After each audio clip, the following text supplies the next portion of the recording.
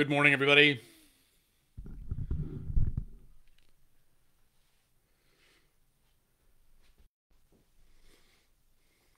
How are you? Good morning.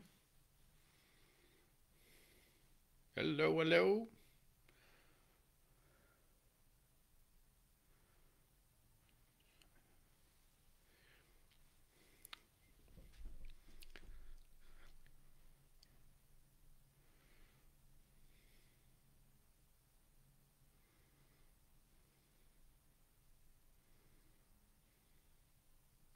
Hello, everybody. Hello. Hello this Wednesday. Hey, Vicky, good morning to you. Karen, good morning. Great to see you. John, hello, hello. Hope you're doing well. Hi, everybody. Glad you're here. Part of this journey. I know we're running late today. It happens. Yeah, it happens. 100 miles an hour and the hair on fire. So, good times. So glad to be here, though. This is a moment of joy and respite. Spend a little time with you. So, thank you for, thanks for coming along. Good morning, Yvette. Red is my color. Oh, really? All right. It's kind of my favorite color, so I like red. Um, that's cool. I've been told blue is my color too, so I don't know what my color is really. But yeah, I like the red. So um, doesn't I don't look too much like a tomato. So all right. Anyway, it's gonna be weird today, friends. It's all right. That's all I can say because I'm just in a weird place. It happens. All right, let's get going. It is the fifth day of October, and we are here at a little bit after 11:11, and I'm glad that you're with us, and I'm glad that you're a part of this journey. It is a joy to if I get the chance to say your names, to be part of this. One person I want to lift up is Doris. Doris has been is laid up right now, and she is always regularly here. She's always checking this out, but she is not always. She doesn't make comments and stuff, but she's always lurking in the background, and so it's a joy. So I want to invite you just to pray for Doris and to lift her up these days, um, in so that she might heal well and be whole. She is just one of the most tremendous people I've ever met, and both in her lay ministry of visitation and in her faith and her walk in the world. She's just terrific. So please give her your prayers today. So this morning I want to talk about our invitation to disagree. So I don't know if you've noticed, but we tend to be in a kind of a disagreeable culture right now. Maybe this is new. I don't know. Maybe you're just noticing. But the ability for civil discourse, the ability for us to talk together with disagreements. I just came from a meeting where we just, there's all kinds of people seeing things different ways. And we see things different ways. And the question is not if we disagree, but can we disagree?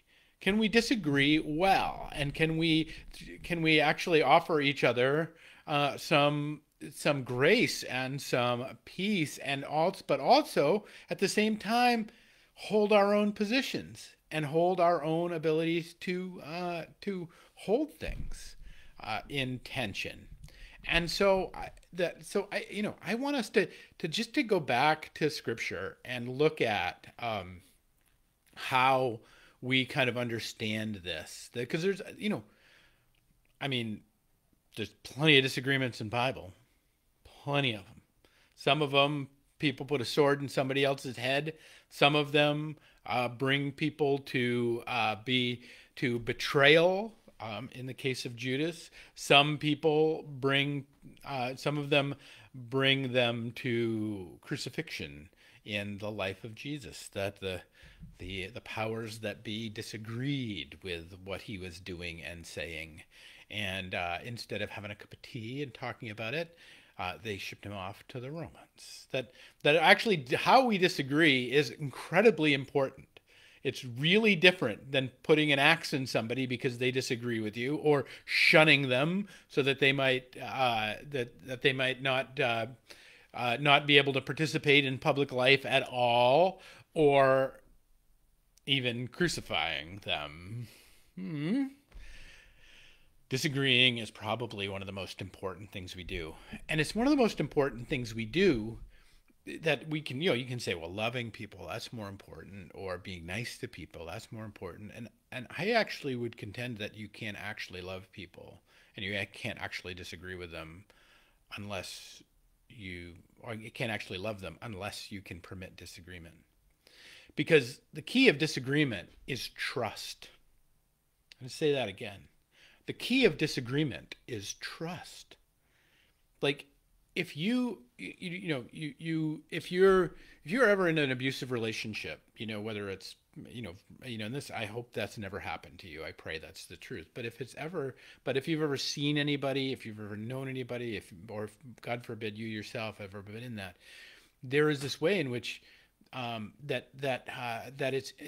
there's no ability to disagree with somebody who's going to beat you up, who's going to be mean to you if you disagree with them, because there's no trust that they're going to be able to hold your disagreement in a respectful way, right? Because if you're going to get berated for a disagreement, well, you just rather not disagree because they're not a trustworthy partner. Now, I pray none of you have ever been through that, but I would suggest we probably all have at some point or another. We've all encountered people in our life that when we disagree with them, all we get back is vitriol. And that doesn't have to be an intimate relationship to have that experience. And what that demonstrates is you can't trust them to hold your disagreement, because they're just gonna kind of vomit all over you. They're just gonna have a reaction that is not beyond that. And so that the foundation of disagreement is actually trust. And so the first thing to do is that what is in disagreement is understanding we can trust one another, and kind of naming that. And I think that's one of the things that this passage I'm going to look at today actually is genius about the way it invites us to consider disagreement. And this is from Matthew 15 to 17. This is one of the fun things about Bible, is sometimes it's just, cosmic and, points us towards the stars. But sometimes it has this gritty wisdom about just how to do a thing that is hard to do, how to contend with a thing that we all have to contend with, but it just seems like it's full of fangs and claws. So this is from Matthew 18:15 to 17. If your brother sins, go and show his fault in private. If he listens to you, you have won your brother. But if he does not listen to you, take one or two more with you, so that by the mouth of 2 or 3 witnesses every fact may be confirmed. And if he refuses to listen to them, go tell it to the church. And if he refuses to listen even to the church, tell him to be to you as a Gentile or a tax collector. Friends, this is a way of building trust with people that you disagree with. This, if you see it, I talked about all that. But this is a way of building that trust. Now some people are gonna demonstrate themselves as unreliable at any speed. Kind of like the old, Ralph Nader said of the old Corvair. Unsafe at any speed. Well, some people are unreliable at any speed, and that's all right. And that there is a legitimate way to say you should treat them as a Gentile and tax collector. These are the words of Jesus. This is no Bible. These are the words of Jesus himself. This notion of saying, you know what? Treat them as somebody, a Gentile or tax collector. What does that mean? Gentile, somebody you're not going to have dinner with, essentially. That's basically what that means, is in its broadest sense. It's like you are that you don't have to break bread with those people. You don't have to be with them in that. The second is the tax collector, which is like, there's somebody who's going to beat you up. Like the tax collector would go around with Roman muscle and extract from you a certain amount of money. That was what the tax collectors were doing.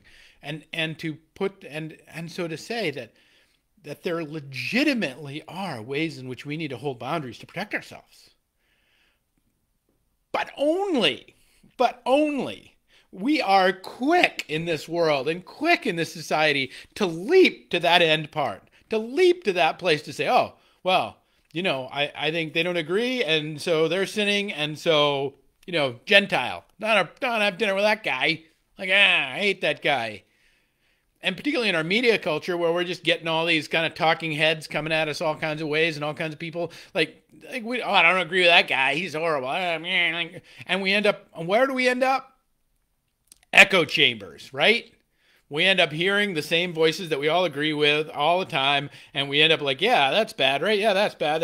Oh, yeah, we all agree that's bad. We end up in a giant echo chamber. Friends, we have the healing of the world rests on us disagreeing well, or at least the invitation to work through our disagreements. At least the invitation to work through our disagreements. It's not always going to work out, and it always doesn't have to work out. And I would actually say that the efforting, the desire to simply enter into the conversation before we get to the Gentile and tax collector status of somebody we don't like, before we get to that, is actually, that's the part that the angels are going to come in and work with. That's the part that the Holy Spirit is going to show up and do something miraculous with. That's the part that all the right things will line up. That it's when we engage in that process, we don't just engage in it alone, but we engage in it with all the hosts of heaven, and that things begin to move. And is it always going to work out? No. But that the way in which we disagree, the invitation to disagree. So let's break this apart for just a second this morning, because it's worth the sense. And really, I invite you to spend. There's so much wisdom in these three verses. So much wisdom. If your brother sins, go and show him his fault in private. So first, when we look at the disagreement, you've got to say that we're understanding somebody that is violating something sacred. That's what's going on inside of us when we look at somebody that's disagreeing with us, whether we admit it or not. Like, oh, I might see it a different way. I may like we can dress it up, and we've gotten really good at this in modernity. Like, oh, well, they different cultural backgrounds or different, different, socioeconomic background. Like, we have different ways that we talk about these things. But what we have to be honest with about is that in our heart of hearts, when we end up disagreeing, we had a hard stop with somebody, and we have to own, this is our part to begin with. We're encountering a sinner. We're encountering somebody that is violating something sacred that we call sacred. That's a disagreement. So, and we have to own that in ourselves, because if we don't, what we do is what the world is doing a lot of these days is this, we have to, we have to be tolerant of all the things, and we have to be tolerant of all the stuff, and we have to, and what that's doing is it's watering down, and it's ameliorating the idea that inside of us, it's something we think has been violated. Now, that doesn't give us the right, nor is it a good idea to go hit somebody with an axe because of that. But if we don't own our own vitriol over a disagreement that we have with somebody, if we don't own that, then we let that vitriol, we let that little piece of anger go around and start, like a little imp, start making trouble all over the place. Right? You've seen this in relationship. I mean, you can talk about it being passive-aggressive. You can talk about it being aggressive-aggressive. You can talk about just being passive. There's all kinds of ways these little imps work themselves out. But the first part of a disagreement is, before we ever get into a conversation with anybody we disagree with, is to own the fact that we think something we love has been violated, and to be able to hold that, to be able to say, okay, maybe they have, maybe they haven't, and not have our first instinct to reach for the pistol, but to really say, okay, they're in a place, they're thinking in a way, they're acting in a way, they're behaving in a way, they're advocating in a way that is other than what I think is sacred. And so when we enter into the conversation of disagreement, we enter into the conversation of what is sacred. And so to first hold that in ourselves. The second is to show him his fault in private. Gosh, we love to just blaze things out onto the interwebs, or to blaze things out out into the ether, or to accuse people in the company of others, or to but to simply have a conversation with somebody without them having to have their social status or their social standing challenged. Friends, every one of us, I don't care how enlightened you are. I don't care if you're the Dalai freaking Lama. Like you put somebody in a public arena and you start hurling accusations at them, they will get their back up. And even if they don't, they will ignore what you have to say. The ability for us to hold the fact that we're talking about something sacred and then enter into a private conversation about it is probably one of the first and foremost things. And if he listens to you, you have won your brother. And what does that mean? Does that mean like, oh, he's repented? It doesn't say repented, does it? It doesn't say he's turned from if he turns from his ways.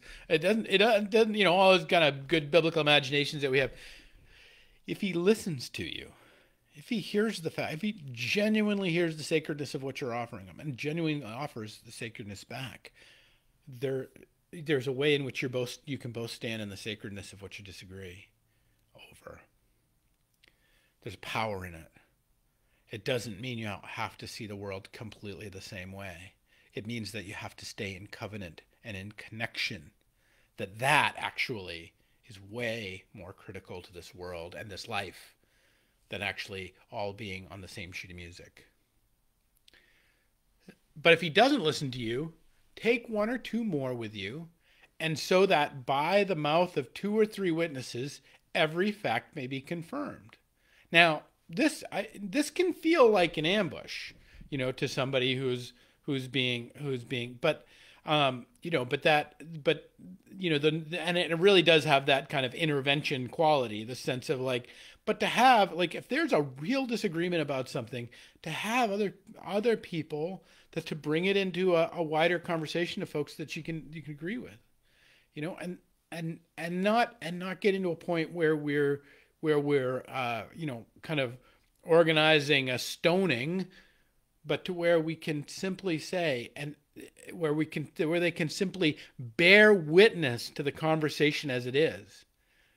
Because often what will happen if you bring people in to bear witness to what's being talked about, someone will see the larger conversation that's happening. Someone will be able to see the sacredness of both people, and that in that, in that healing may be able to come together. There's a way that we'll be able to come. If he refuses to listen, then tell it to the church. And if he refuses to listen even to the church, let him be to you as a gentle and a tax collector. So now we get into like, this is the way that this notion of listening to the wider body and the wider connection of the wider world and into the public arena, and we have to consider this, like, if it gets to that point, if we get to the wideness of the public arena, but there's a power in that, right? That there's a bigness in that. So really, but how often is our temptation to start with that? How often is our temptation to start with that? There's a great. So within the congregational way, church discipline used to be a big thing. I'm sure you probably know that if you know anything about it at all, and there's a great story from I think it's 1906 at a place called Kenduskeag Union Church, which is this little church up in northern Maine, and that somebody saw one of the members of the church on Sunday morning hauling wood in the middle of winter. Now, the disciplines of the church were no work on Sabbath. That used to be the disciplines of the church. By That afternoon, the deacons had met. By that evening, the deacons went to the church and relieved him of his covenantal obligation that he was no longer welcome at the church, Mr. Jones or whatever his name was. That literally, and not to say nothing about the past, and not to say nothing about how that, not to say nothing like my double negatives, but not to dig deeply into that. But can you see how there was just a huge violation there of what God instructs us in terms of how we understand our engagement with other people? Now, I'm not saying we should go back to those disciplines. We should go back to all that stuff. Probably be better for it, but I'm not advocating it. And I don't, and the world isn't that way. But what I'm saying is that even the church, even we who suppose this is how we do business, have been pretty crappy at this over the years. We've been pretty poor at it, but not as bad as the rest of the world. The rest of the world likes to hit each other in axes and throw bombs at each other and blow them up and take their stuff. Like that's a, that's a much wider, that's a much more vicious response. I would suggest. So we all have trouble with disagreement. We all have trouble with disagreement. But I want to invite you to this discipline, this way of conversation, this way of and joining it, and entering into it, because to me, we're in such a contentious culture, and it breaks my heart all the time. And people I genuinely love that see things different than I do, and I'm not willing to cut them off, and not willing to. But if we were to really enter into the conversation, there might even be questions about whether or not we could, we could still cohabitate because of the froth in the water, because of the blood in the water, because of the way that we're all a little bit in a feeding frenzy about our own rightness around things. And I want to today I just want to invite you back to the words of Jesus. I invite you back to this teaching that I think has so much wisdom in it, because it first calls us to account and be aware of the sacredness that we are looking at in the world, and then bring that to someone in a very personal and private way, and invite them to be our brother or sister again. I bet there's one person in your life right now that you could probably do that with. Probably one person in this life that you've been disagreeable, they've been disagreeable, you're disagreeable together, that you could just sit down, have a cup of coffee, and say, this is how I see it. This is what I call sacred. This is what I call important, and this is what I feel like you're stepping all over, and that you're not only getting me, violating what I think is important, but you're hurting yourself and the world at large, and that stuff we call sacred. I invite you to enter into those conversations. Man, they're scary. Man, they're awful. But to just one, enter in and heal the world. Be a part of this, of the knitting back together of the goodness of being, rather than the constant, nattering nabobs of negativism. There's a little historical aphorism for you, and this continuing kind of unleashing of the little imps of anger out into the world. We can do it, friends, and there's treasure in it. There's the gaining of a friend, which is the gaining of a whole world. There's a gaining of a brother or a sister, which is the gaining of the universe. I hope you'll step into it. I hope you'll lean into it. So that's my little homework for you. So, friends, we are taking a break. I am on vacation for the next week. We will be back next Thursday, not tomorrow Thursday, but Thursday next. We'll be back with 11:11. I am going to keep you all in my prayers. I'm going to keep you all with me as I go about my travels, and the opportunity to be with each of you that coming next week. But I want I'm going to be able to take a knee and spend a little time with some friends and charge my batteries back up so that we can continue to meet in this grand fashion. It is my hope that this week is filled with joy. It is filled with reconciliation. It is filled maybe even with disagreements, so that you might have the chance to gain back the brothers and sisters in your life. All right, friends, a special peace and grace to you all in these days ahead, so that you may know God's love for you. And we'll pick it up next week, next Thursday, with another 11:11. Peace and grace, my friends.